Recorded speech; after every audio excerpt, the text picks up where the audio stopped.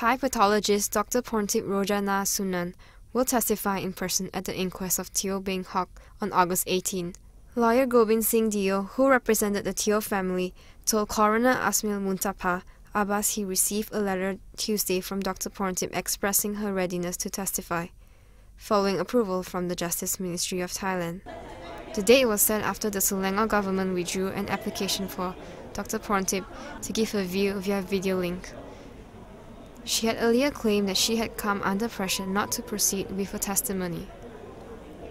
Meanwhile, Malaysian Anti-Corruption Commission Counsel Dr Abdul Razak Musa also asked the court's permission to produce 4 more witnesses.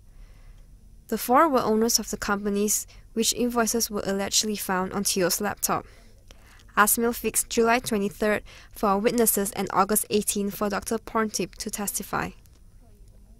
Teoh, who was the political secretary to State Executive Councillor Ian Yong Hian Wah, was found dead on the 5th floor of Plaza Masalam in Shah Alam on July 16 last year. A day earlier, he was interrogated at the Selangor office of the Malaysian Government Anti-Corruption Commission on the 14th floor of the same building over alleged irregular disbursement of state funds.